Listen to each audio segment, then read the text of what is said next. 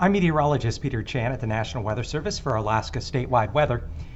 And on this Wednesday afternoon, February 2nd, Groundhog Day, we have a system that's bringing mainly some light freezing rain and freezing drizzle to portions of the Panhandle, including Yakutat down through Gustavus, Sitka, Juneau, and also further south down toward the Hyder area. And this precipitation has been on the lighter side, but because it is freezing, a winter storm warning is in effect overnight into at least through the morning of Thursday, though temperatures are going to be rising above freezing in all areas there of the Panhandle as we get into later Thursday and by Friday.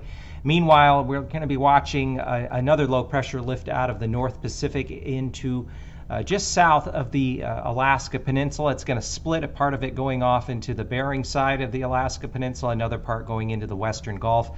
That low is going to bring another round of snow and mixed precipitation, especially the Panhandle, northern Gulf Coast, and some of that moisture is going to spread farther northward too, up into the Copper River Basin.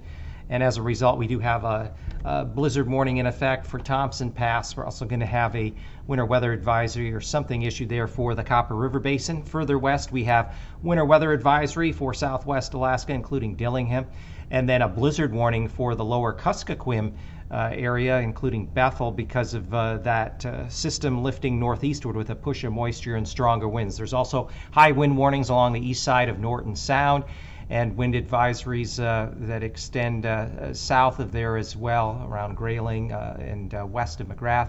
We also have winter weather advisories in effect for St. Lawrence Island and the west side of the Seward Peninsula, and also the interior areas around Tanana, Bettles, Fort Yukon, just north and west of Fairbanks, for wind chills as cold as 50 below zero, though as we expect, the coldest air is going to remain out over the northern part of the state here as we head into the early weekend, thanks to high pressure that extends from eastern Russia across the North Slope into the Canadian Arctic coast.